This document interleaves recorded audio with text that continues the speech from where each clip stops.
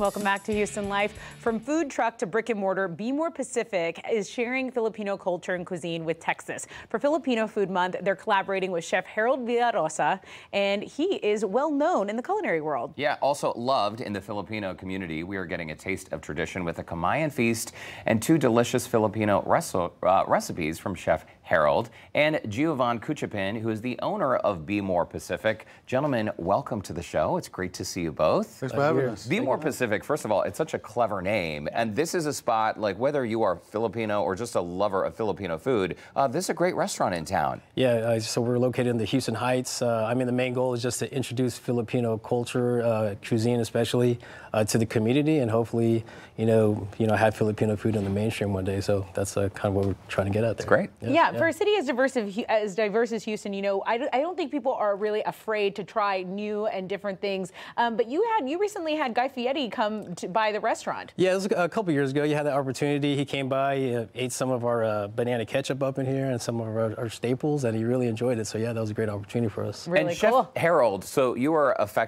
affectionately known as Uncle Harold, Uncle with a K. That's right. And you were born and raised in the Philippines. That's right, before relocating to the Bronx at what, 9 years old? 9 years old in South Bronx, yeah.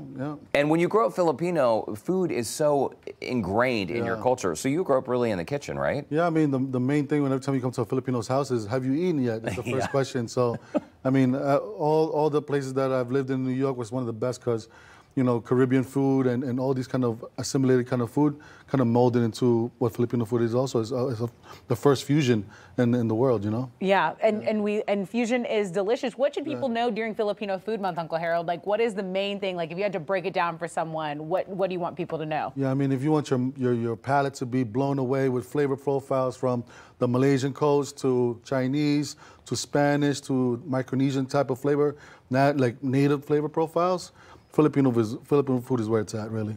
It's also very, very beautiful. Yeah. So guys, explain to us what we have in front of us. A lot of colorful food. I'm noticing no utensils here. That's right.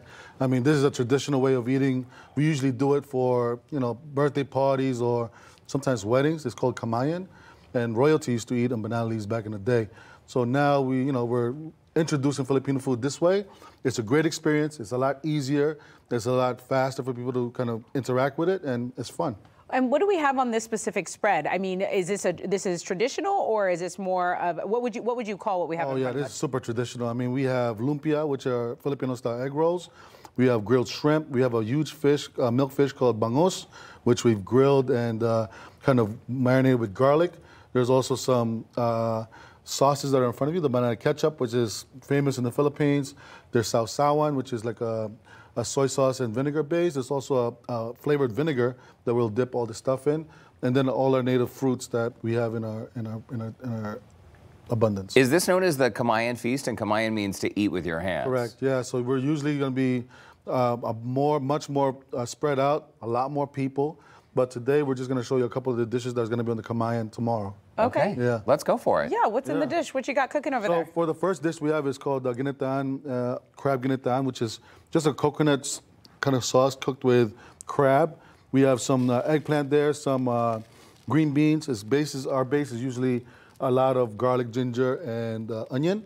And then we're going to start going over here with a little bit of the Chinese side of our culture. It's a stir fry. So first we'll have some vegetables, some aromatics, right? We have a little bit of shredded cabbage, some carrots, green beans, and you see the aromatics has already started going. So this is the stir fry part. Pancit means stir fry in our language. It's also cooked with pancit canton, which is like this white noodle. The glass noodle. Yeah, the glass noodle. So it's an easy, fast dish, and it's always in birthday parties, get-togethers. You always see this all over the place. A pancit. Okay, and what kind of crab are you putting in there?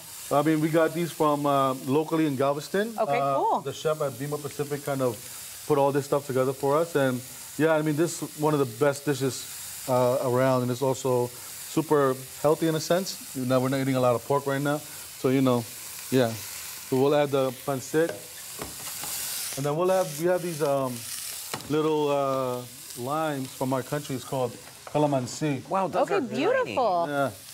Those are even smaller than like a key lime or a Yeah, Mexican open them up lime. and then just press through them. Just crush them. You can crush them with your hand. Oh, I can crush it in my you can hand? crush them in your hand. Oh, wow. Okay, do I press it in there? Yeah, go ahead. Go throw it in. Tessa. Okay, wow. Yeah, Oh, wow. yeah, Okay, wrong direction with that one. Yeah. There we go. I feel so strong. Yeah.